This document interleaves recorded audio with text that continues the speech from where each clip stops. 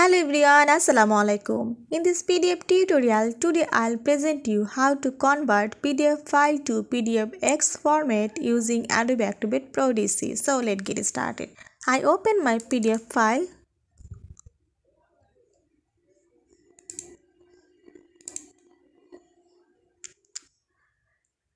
and now I go to File menu and you have to see here Save as Other and click there and you have to see here Press Ready PDFX and select this.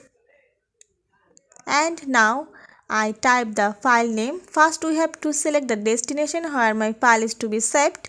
I select here desktop and then I type the file name.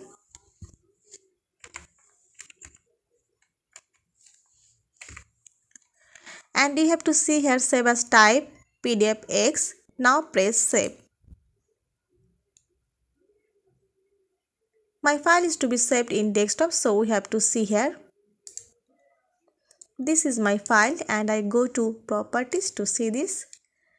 This is. So viewers, I hope you'll enjoy this video. Thanks for watching and don't forget to subscribe my channel. Thank you.